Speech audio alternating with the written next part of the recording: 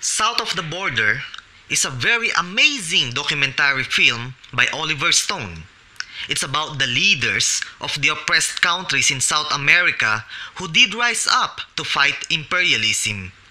Venezuela, Argentina, Paraguay, Ecuador, Brazil, and Bolivia are fighting very hard to be free from the United States and IMF's economic monopolization and oppression.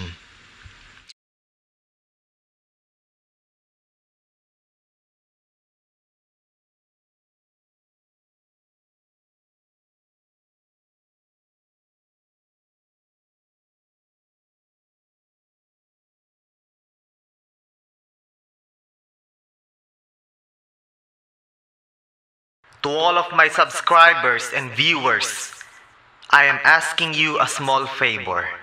Please do watch this amazing documentary film by Oliver Stone. Thank you and have a wonderful day.